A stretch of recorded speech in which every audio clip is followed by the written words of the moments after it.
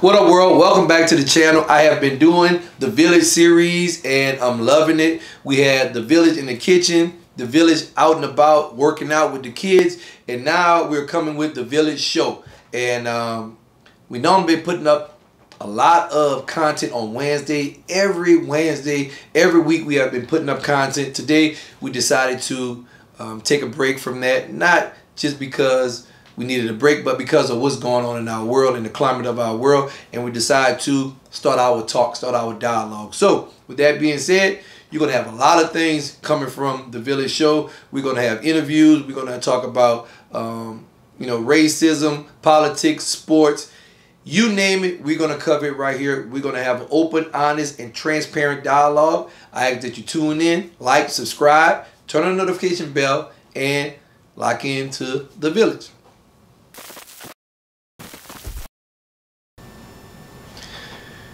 Tremendous day, world. Hope all is super great and getting better. I am Corey Webster. With everything going on in the world right now, the protests, the killing of unarmed black men in America, nothing is new. That has been happening for years now. And I just think we're in a new space as far as having the conversation, having the dialogue. So I want to make myself available so we can have those dialogues. Drew Brees just came out and made a statement. I don't agree with him, but I know that's part of the problem. I don't think that people are listening to understand. They're listening to respond. And I know it's very hard to take yourself out of the equation when you are talking about matters that may pertain and benefit others. It's hard to remove self. So I would ask that anybody that's listening to be open, be honest, and be transparent. But I will also ask for everyone to listen to understand and not just listen to respond.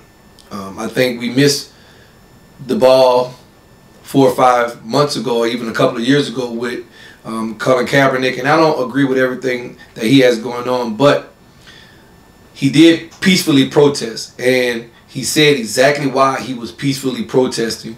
And it was about the killing of unarmed black and brown in America. And he talked about police brutality. And we, as a country, we have a way of changing the narrative.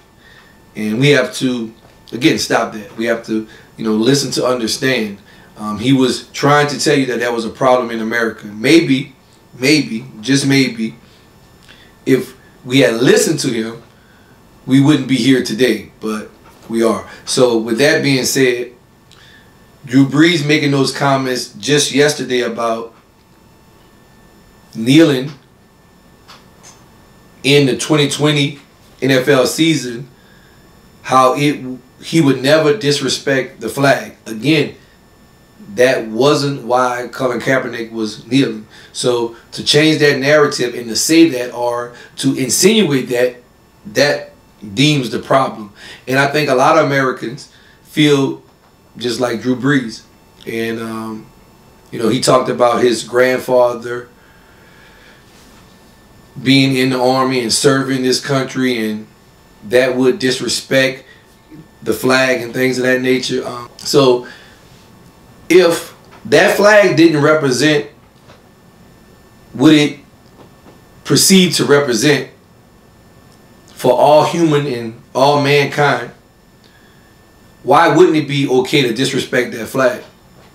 We once praised a Confederate flag, and that was our flag.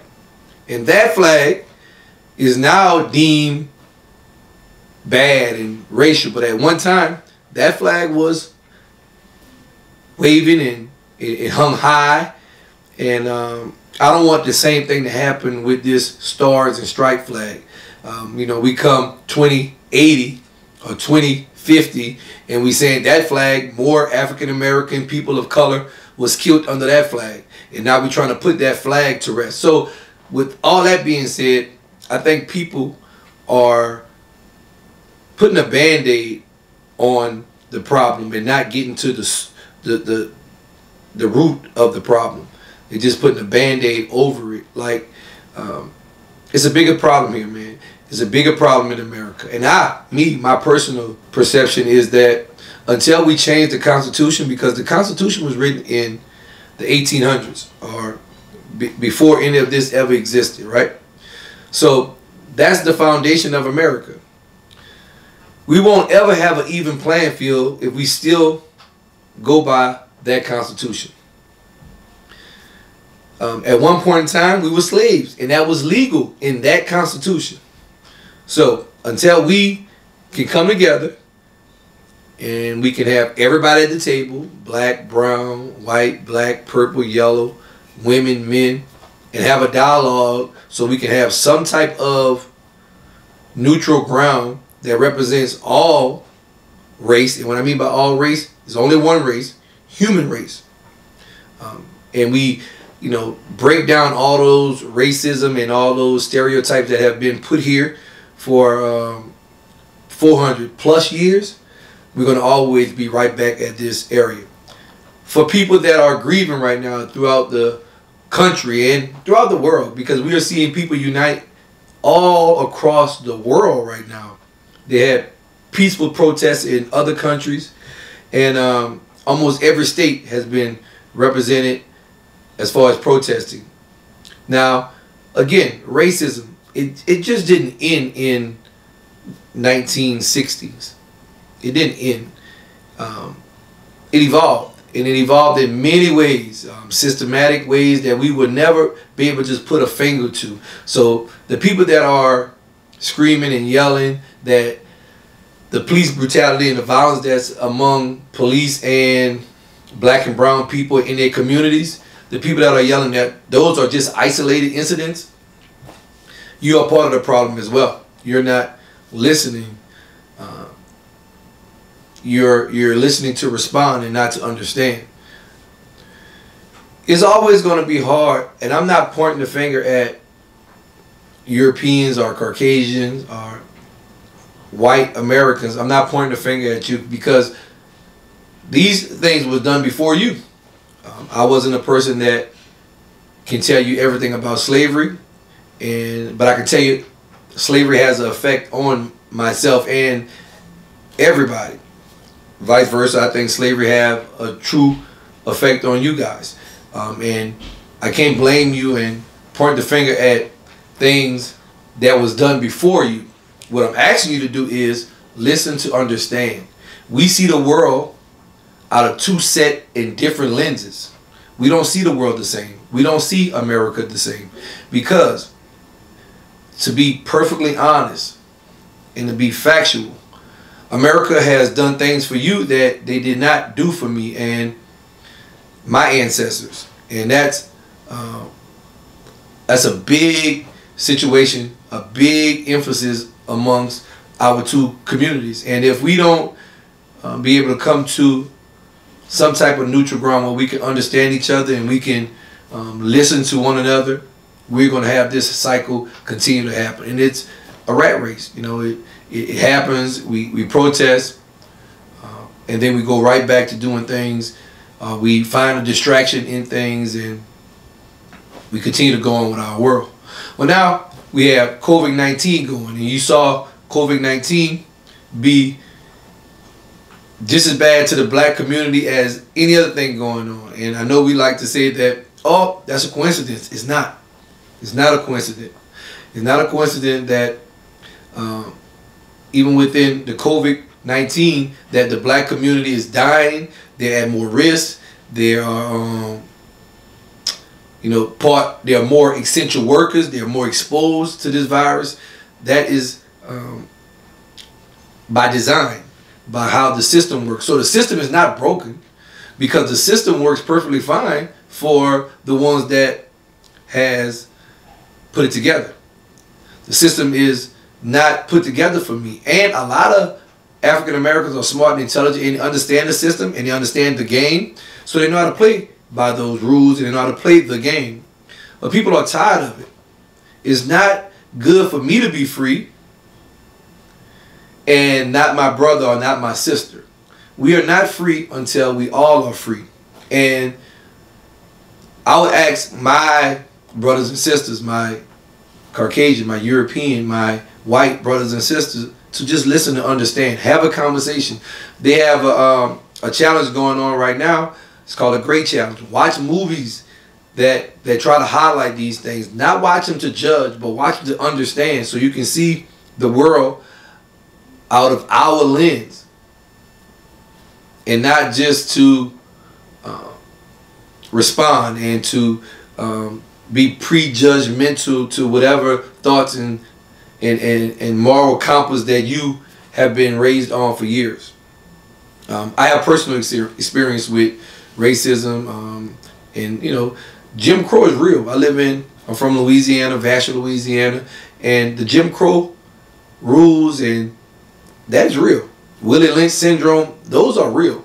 So you have, you know, been a part of a system that has held a certain ethnicity group back 400 plus years. It's time to remove some of those old ways of doing things and come to the table and have a dialogue.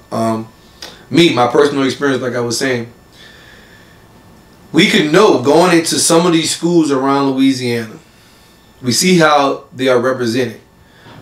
We see the lack of brown and blacks in a school. So we can know that they don't have, speaking from a sports perspective, the best coach. They don't have the best players.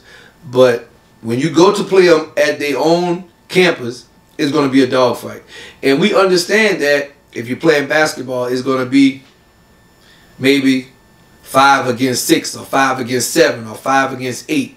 And we understand that, and we prepare like that all year. So that's me telling my kid, or that's my father telling me, we have to be 10 times as better as a white school in order to beat them. That's privilege. Because the referee is going to call a game in your favor because you may not be as talented, athletic, or as good as we are. But because we are your home court advantage, you're going to have the referees on your side, or whatever the case may be. You're going to sway it. You're going to balance it off. That's not equal. And that goes to 1960. You can't give everybody slavery in and everybody equality in 1960 and think that now we're equal after you have held us down for 400 plus years. Again, it's just a conversation. It's a conversation that must be had. One of my good friends, white, European, Caucasian, told me that right now, those supporters, those people that feel that way, is going to be, they are dug in deep right now. They are holding on to it. And I feel like, because they feel it slipping away. If you only can be tall when somebody else is on their knees, you feeling that slip away right now. And that is a problem. If you can only be tall because you putting somebody down, or because somebody else is on their knees and you feel good about yourself, that's the privilege. That's what we have to overcome. And have those tough conversations when you with your kids. And people like to say, you know what? Those racism kind of happen by default. I don't think it happened by default. I do think it happened unconsciously, because it's hard for a person to take themselves out of it. So if you get a good job, it's hard for you to say that I got that good job just because of maybe the color of my skin. It's very rare that black and brown get those opportunities. And even if you have gotten it because of whatever the situation may be, maybe you're an athlete, maybe you, whatever, maybe you're friends with a certain person, you have to know how that feels. That's privilege. Privileges don't only come to whites or Caucasian or European. Some black and brown understand privilege as well. So I'm asking you to understand when those moments happen to you, and understand that certain people never get those moments. Never.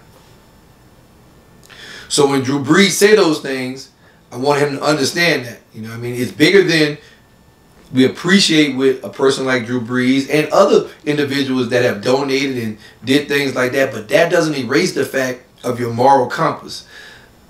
That doesn't mean you want everyone to be equal and free, and you want equality for all just because you donate a certain or X amount of dollars. That has nothing to do with it. Your voice, using your platform in a positive way, and what I mean by positive, just for right, not for white, for right, for all people, can be, man, priceless when it comes to the dollars and cents that you talk about, because you can save a country because you have that platform. And for anybody, the political world is no, it's no escape from that as well, because people use their own agendas to be able to continue to build themselves up when they're supposed to be working for the people. You're supposed to be in those positions to make your community, your whatever you're representing, your state, whether it's local, statewide, national. You're supposed to be working for the people, but I think that has got lost.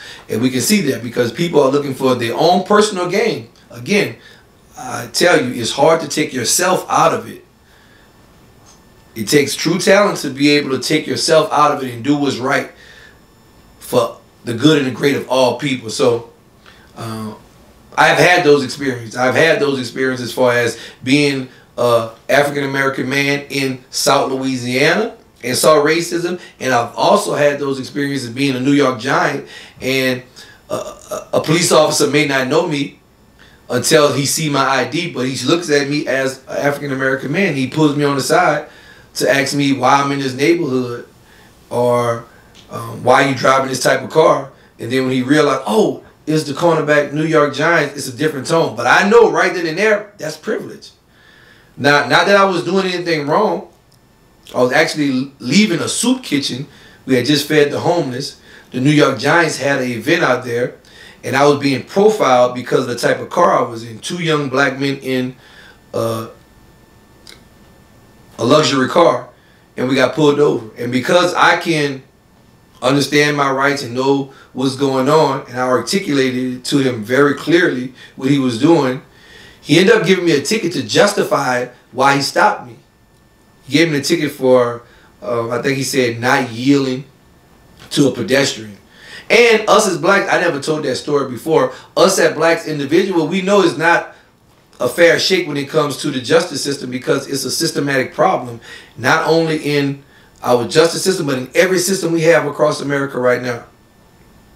In our school systems, it just is what it is, because the foundation of the problem had never been fixed. We have never touched it. So as politicians, we make new rules. We come up with a rule in 1806, but then we write a new rule in 1807 to protect us from that rule. We have to do away with those type of decisions that have been made in the past.